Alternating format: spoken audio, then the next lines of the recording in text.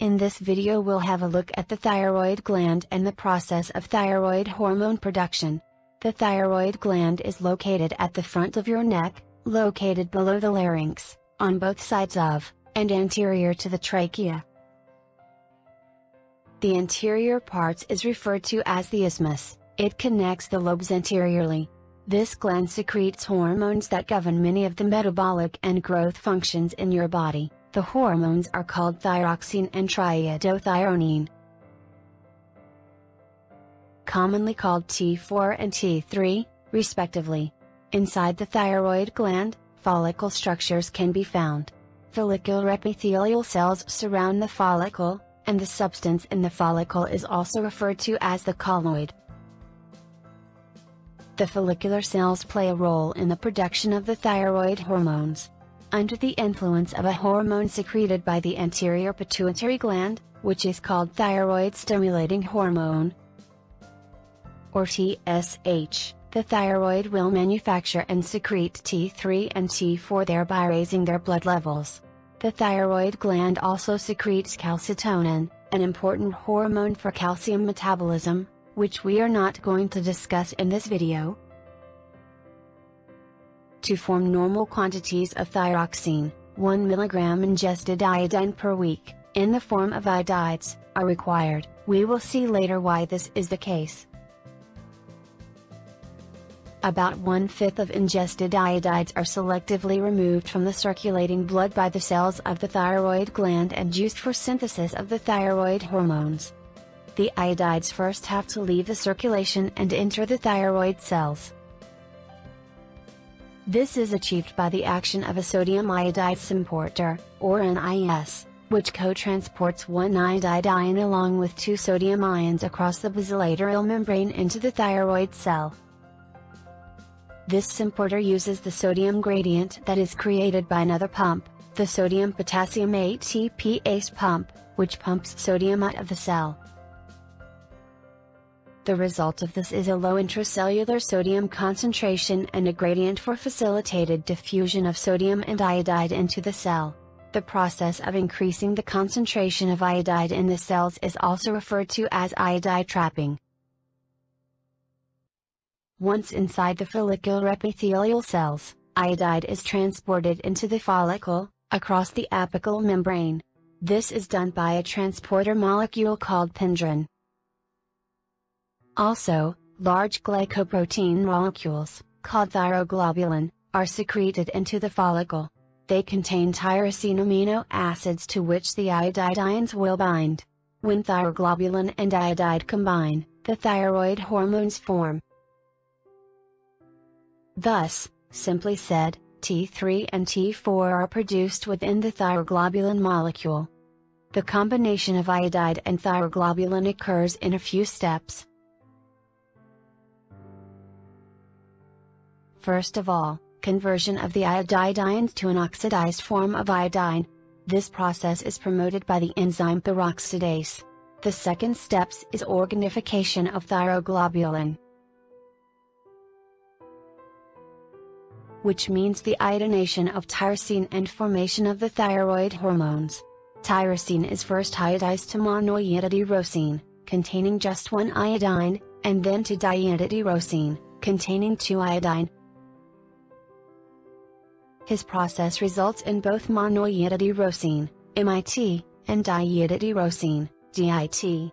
In the next step, the MIT and DIT will couple with one another, producing both T3 and T4 molecules, which basically are formed by either a MIT combined with a DIT or 2 molecules of DIT combined. Note that the T3 and T4 are still attached to the thyroglobulin molecule. Another important thing to remember is the fact that not all DIT and MIT will combine, therefore, the current thyroglobulin will contain all before mentioned forms. So MIT, DIT, T3 and T4. Also the proportions in T3 and T4 are different. Each thyroglobulin molecule contains up to 30 thyroxine, or T4, molecules and just a few triiodothyronine, or T3, molecules. Interestingly, in this form, the thyroid hormones are stored in the follicles in an amount sufficient to supply the body with its normal requirements of thyroid hormones for 2 to 3 months. Therefore, when synthesis of thyroid hormone is decreased, the physiologic effects of deficiency are not observed for several months. Now we will have a look at the process of releasing the hormones into the circulation. The apical surface of the thyroid cells will close around the thyroglobulins. This gives rise to panocytic vesicles in the cells. The vesicles will fuse with lysosomes to digest and cleave the thyroglobulin molecules and release T3 and T4 in free form. These T3 and T4 molecules will diffuse into the surrounding capillaries, so they enter the blood circulation.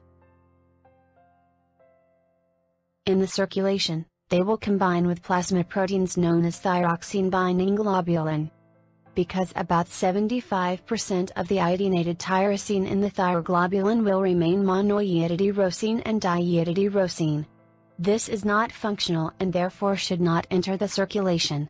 Instead, the iodine is cleaved from them by a deiodinase enzyme, making the iodine available for recycling in new hormones.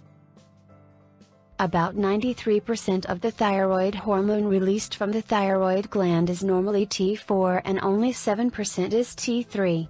However, in the peripheral tissues, T4 will be turning into T3 for a great part. It's deiodinated. So, simply said, the function of the thyroid gland is to take iodide, found in many foods, and convert it into thyroid hormones, thyroxine, T4, and triiodothyronine, T3. So what is the role of these thyroid hormones actually?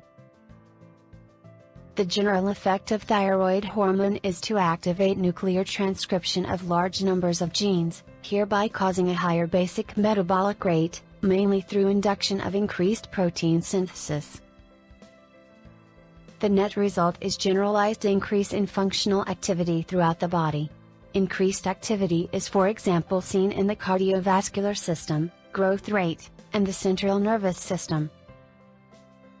Without thyroxine and triiodothyronine from the thyroid gland, almost all the chemical reactions of the body would become sluggish and the person would become sluggish as well.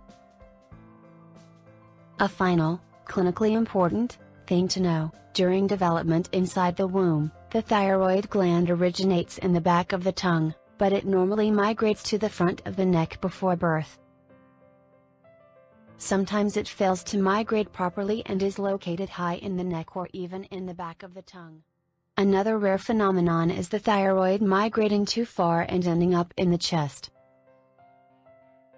Do you want to know how the hypothalamus and the pituitary gland are regulating the thyroid hormone production? Click on this picture to be directed to that video, or find the link in the description of this video. I hope you liked this video. If you have any additions or questions, do not hesitate to comment below. Also, it would be great if you could like and share this video, helping others to understand this topic.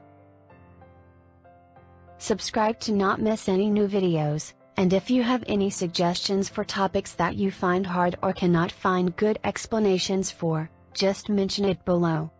Thank you for watching.